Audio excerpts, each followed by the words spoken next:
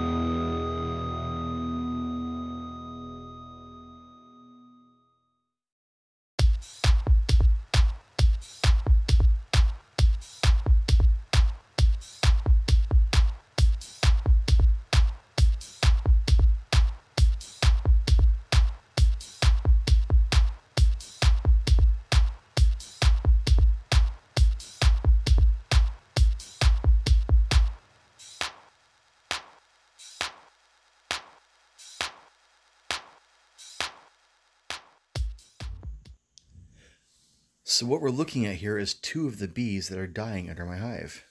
And this one on the right, is that a robber bee, or is that in fact just a drone from my own hive?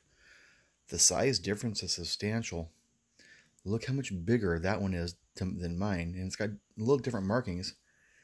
I don't expect the drones to be that much larger. They are supposed to be bigger, but this surprises me. So this screen here that I've created is going to give me a couple of opportunities. One, it's going to block out any robber bees and allow my bees to come and go, and I'll explain that in a moment. But two, it's also going to give me the ability to observe what kind of bees are coming out of my hive in the morning. And if these kinds of bees are coming out of my hive, well then they are my drones and they belong to my colony. But anyways, we'll shake them off there.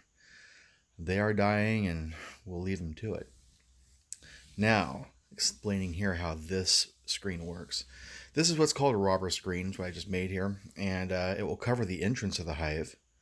And in a little while here, you'll see me attaching it. I'll wait till after dark to attach it, but the way that it works is that it blocks the entrance completely, so the bees coming out can't get out because there's a screen in the way, and any robber bees can't get in. Now, there's 3 holes you'll see there on the top edge, and that is where my bees will find their way out. But right here along the bottom where I'm pointing, that's where any robber bees are going to be gathered trying to get in because they can smell honey, and that's what they're looking for. They'll congregate there looking for entrance, and in theory they will fail to find entrance, and my bees will find their way out. And because they can find their way out, they will inevitably eventually find their way back in. In theory, I've never used one of these. It's the first time I've made one. No guarantees that I've made it the best way. I don't know. I have 0 experience with this, and we're going to attach it and find out what happens. So if nothing else, it'll give us a good opportunity to observe my colony crawling around on the inside of the screen in the morning, and I can see the different sizes and types of bees that I have, and well, we'll learn something. So that's what it's all about. Knowledge is power. We'll see what happens.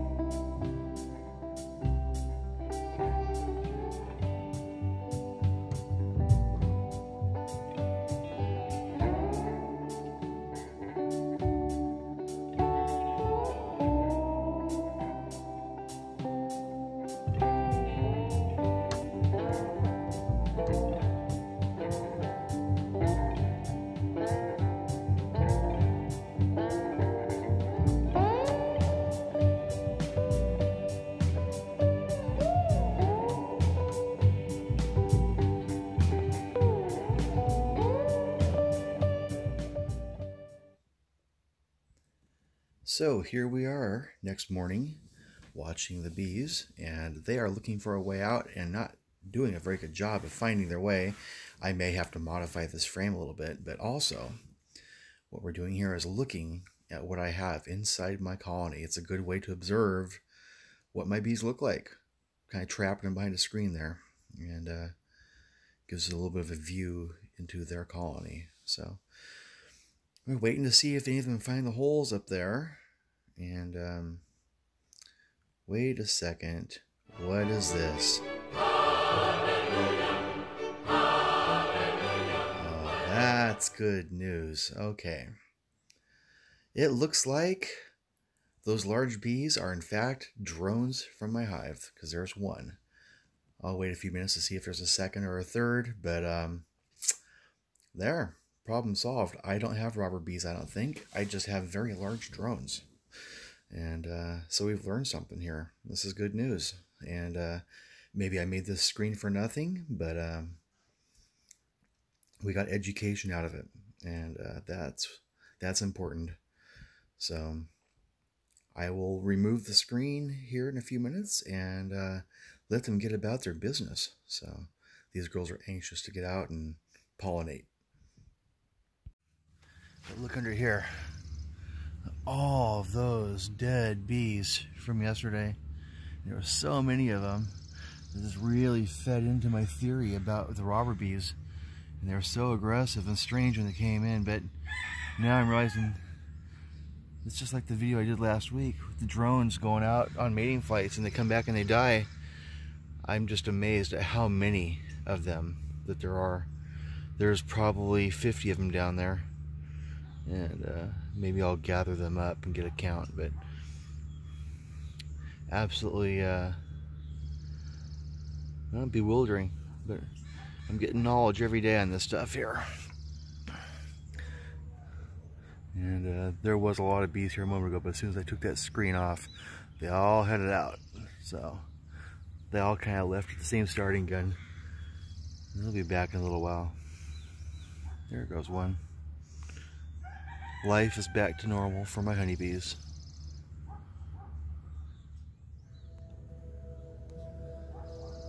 Alright, and the ladies are getting back to work.